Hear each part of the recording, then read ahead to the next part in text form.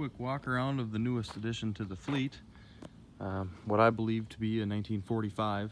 Still got some verifying to do with the serial number, but nonetheless it is a LeTourneau D4 tournapull designed for the military during World War II to be airdropped.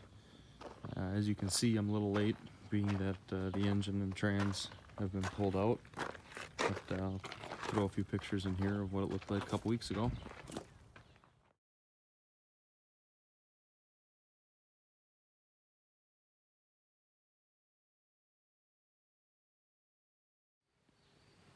Found this up north. Don't know how it ever got there, but it's remained pretty complete through the years. It's got both the headlights yet. Had all original rubber. I've since replaced that far side to get it up and moving a little easier. But this connected tread Firestone would be the original style, along with the military tires in the back. It's also got this light that faces the bowl, which you can tell is definitely factory, from this steel tube that runs down for the wire. Got the manufacturer's plate here stating it's the 221st one made.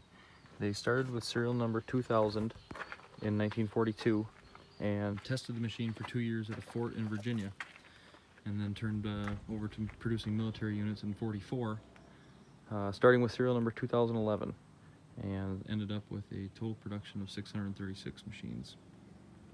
It's a Model Q carry-all scraper,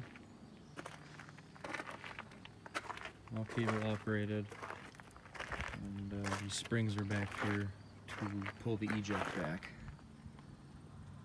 And I had mentioned that they're designed to be dropped from the sky, more specifically from gliders, and that's what these hooks on the back are for, the loops, along with one up here, two here, and one up on the dozer blade. And the machine still has quite a bit of OD green showing through on it, back here on the apron, as well as down here. It's got a Model P LeTourneau control unit, triple drum, and that operates both functions of the pan, along with the dozer blade up front. Blade has a neat little tilt feature.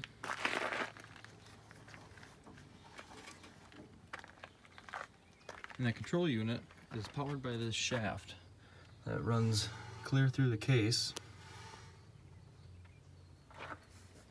and then couples up here where the timing cover has a shaft coming out.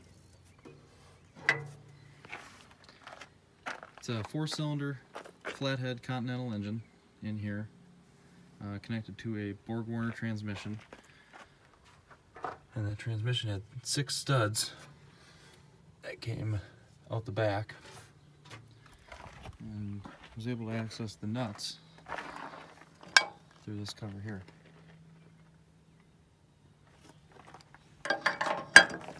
As well as here.